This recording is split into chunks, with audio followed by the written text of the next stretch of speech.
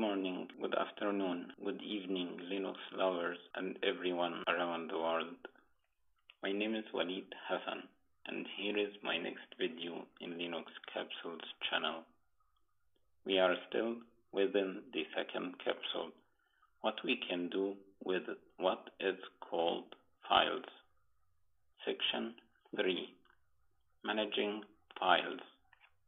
As described in Section 1, all files on a Linux system are stored on file systems which are organized into a single inverted tree of directories known as a file system hierarchy. And in Section 2, we had described the two things that are used for locating files, the absolute path and relative path. Now, let's talk about managing files.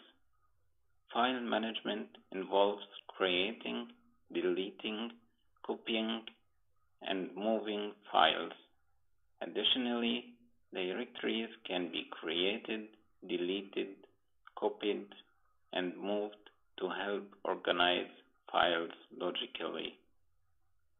When working at the command line, file management requires awareness of the current working directory to choose either absolute or relative path syntax as most efficient for the immediate task. Let's maximize the terminal and let's see how we can manage files and directories. First of all, know your current working directory using pwd command, which is printing the currently working directory. The default one is /home/username. In that case, it's Capsule1.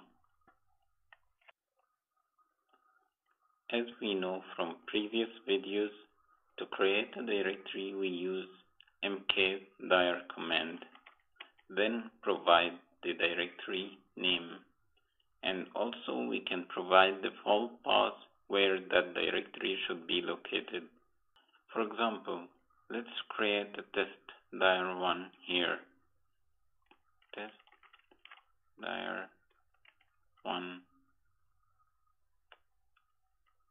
ls, the directory has been created, testdir1.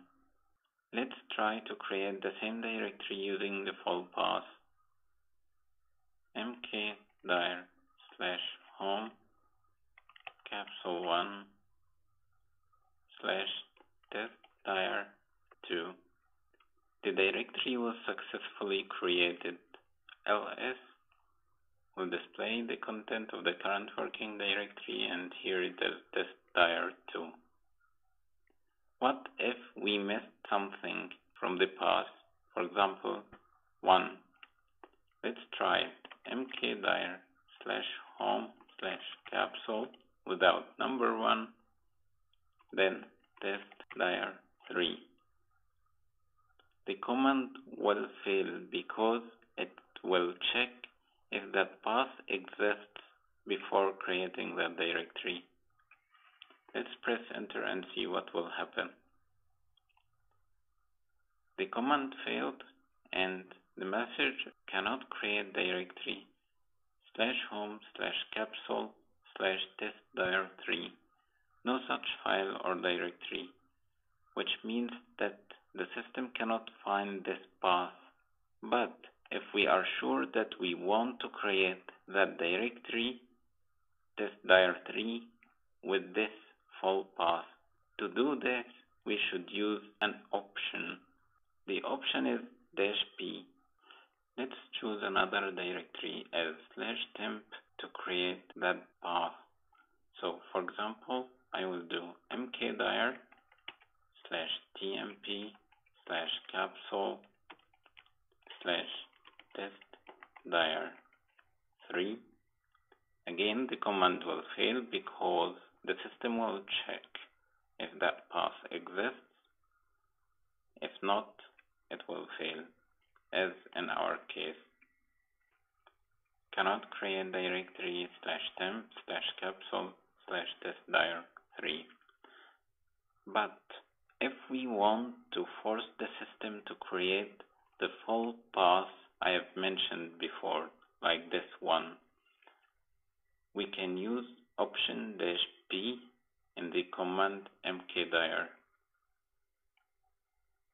So let's put -p, keeping spaces between mkdir, the option -p, and the full path.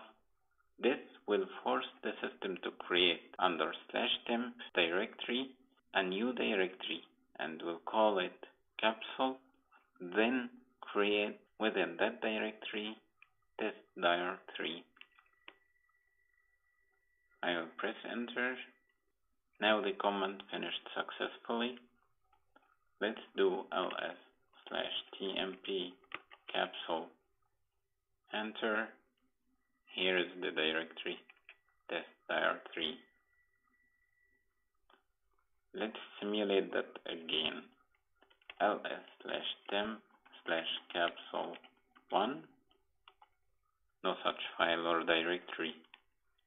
Let's try to create testdir4 under /temp capsule1 testdir4 with -p as an option. Press enter.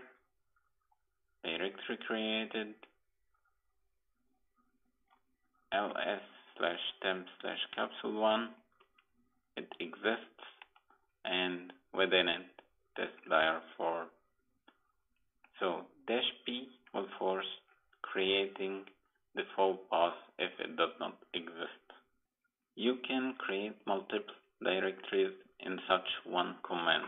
For example, I will try mkdir-p /temp/capsule1/testdir5, then use the same but replace capsule1 with capsule2, and the same /temp/capsule3/testdir5. This will create the full path, then the directory for each of them if it does not exist. So let's press enter.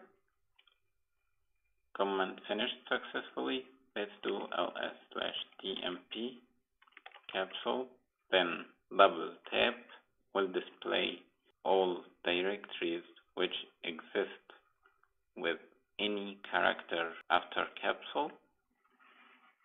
Here, for example, it displayed capsule, then capsule1, capsule2 and 3. To do listing for the content of the whole directories, we can put asterisk, then press enter. Now it's listing the content of each of those directories. Now let's try to create files within those directories. To create file, we know that we can use touch command. Then the location of that file /tmp/ for example capsule1/testdir5, then the file name testfile1.txt. Again, we can mention multiple files in just one command. For example, tmp capsule2 testdir5 testfile1.txt. This will touch two files under those directories. Let me clear the screen before listing the content. So ls/tmp/capsule */testdir5, then enter. Now it shows the files that we have created under capsule1 and capsule2.